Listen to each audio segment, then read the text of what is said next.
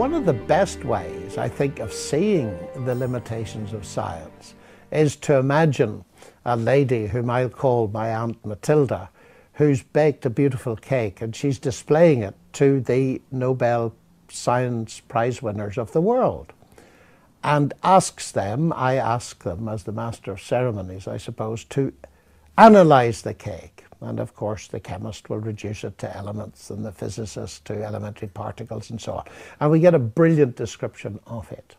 And then finally I say to them, now, thank you for these scientific descriptions. I've just got one last question. Why did she make the cake? And of course the physicist can analyze it, but the physicist clearly will not be able to tell me why she made the cake. In fact, no scientist will, unless she reveals it to me. Now the interesting thing about that is this, that when she reveals it and tells me it was made for her cousin Fred or something like this, that doesn't shut my reason off.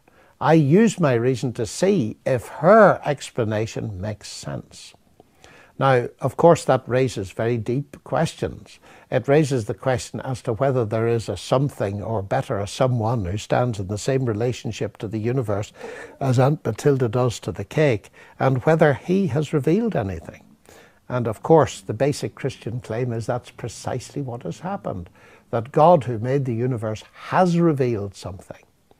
And that little illustration may be simple, but it helps to explain another misapprehension that's very widespread, that revelation, that is in terms of the Bible revealing things, is somehow against reason.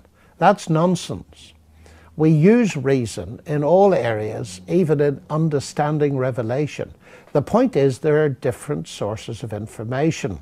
One of them is the study of nature, and the other is, as I believe, the book of God's Word. And when God reveals something in His Word, we don't shut our reason. In fact, we need a reason even to read it. But then we can see if what is said makes sense. And so that would be the approach to the question of the limits of science that I would take.